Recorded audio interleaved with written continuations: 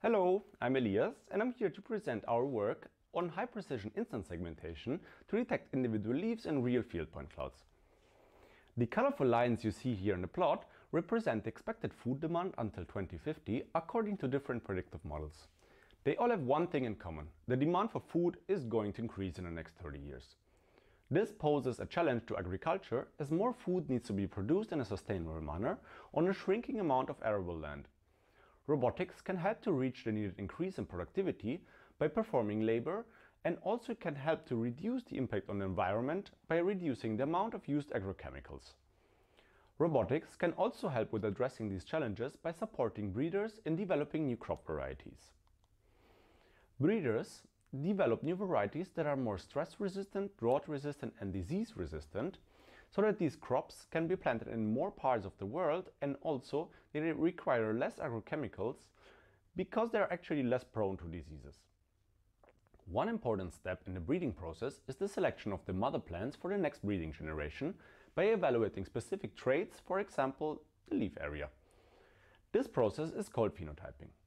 Today, phenotyping is still mainly done by experts that walk through the field and measure and observe the plants, as you can see here in the image.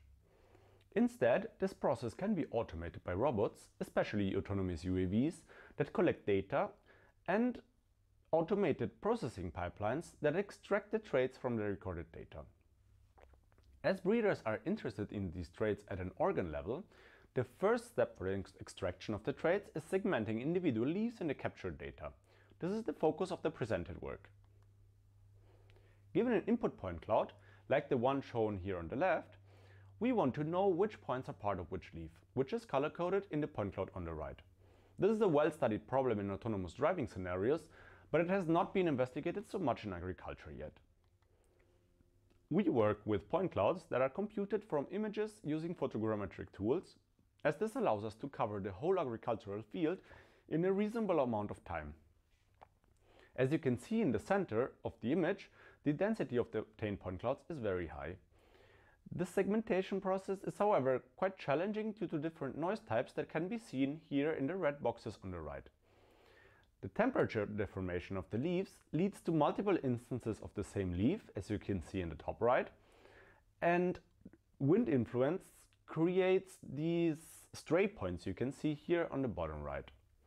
This leads actually to many segmentation errors when using current state-of-the-art methods.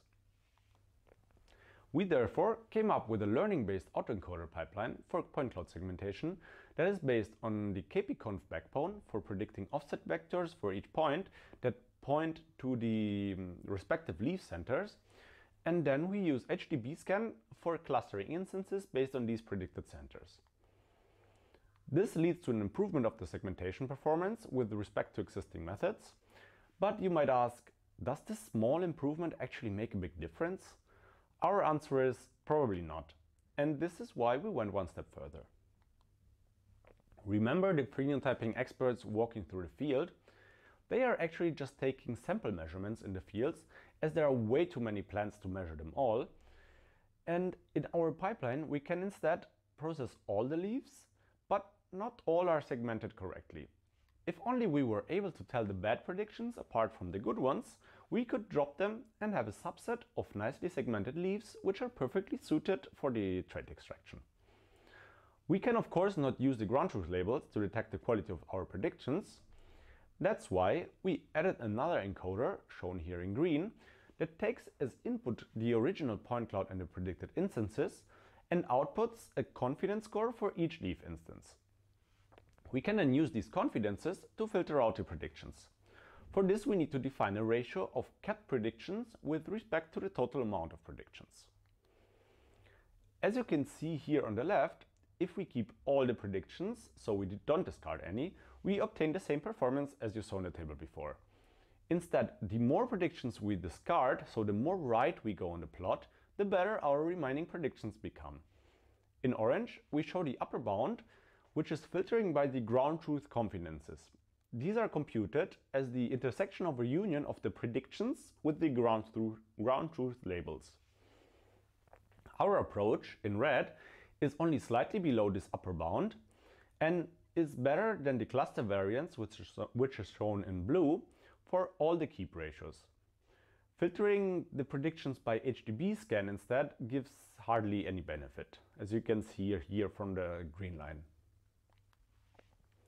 Now you might wonder, what is actually filtered out? Are we changing the data distribution substantially by filtering out the uncertain predictions? As you can see in the plot, this is luckily not the case. If you are interested in a quantitative evaluation, please have a look at our paper. So in conclusion, we present an approach that has improved leaf instance segmentation performance, works on real field data, and filters out uncertain leaf instances based on a predicted confidence.